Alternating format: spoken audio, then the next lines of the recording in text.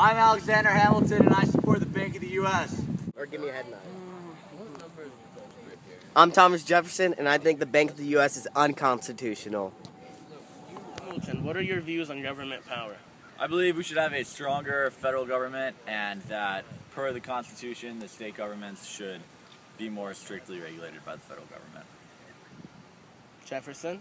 I believe we should have a limited central government with more power to the states. Stupid! Hamilton, what are your views on the economy? I believe that to get out of the debt we have occurred because of the war, we need to charge the citizens that we protected with the war and raise excise taxes on many different products. Jefferson? I believe that there should be no excise taxes. Bullshit! And that there should be equal taxation throughout America. Hamilton, what are your views on foreign affairs?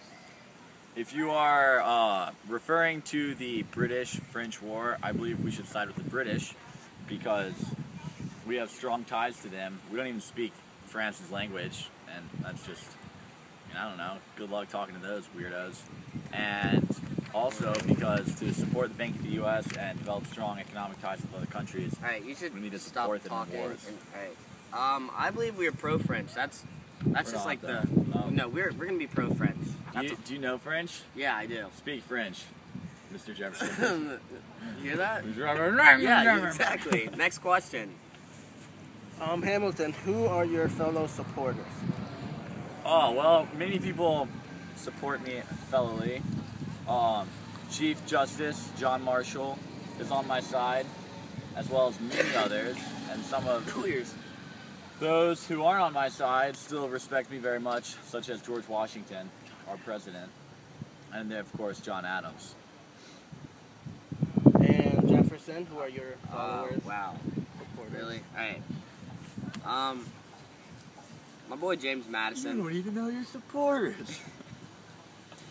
And James Monroe. Those are two very, very smart scholars, and glad they're on my side. And next question. That's all I got. That's it. So what do you think about the conflict between Thomas Jefferson and Alexander Hamilton?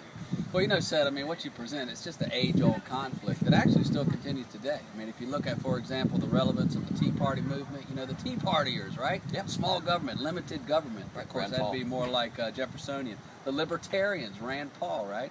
And then Hamilton, of course, I mean, you know, supporting a stronger central government.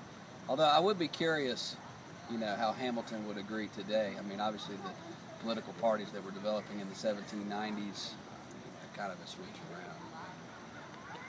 Who's big government today? The Democrats. Democrats are, right? Of course, Jeffersonian Republicans, they were the smaller state, you know, supporting the states. But, you know, fascinating feud. Too bad that Hamilton was shot and killed by Aaron Burr. Alexander Hamilton? Alexander Hamilton. Jefferson? Thomas Jefferson. Can suck.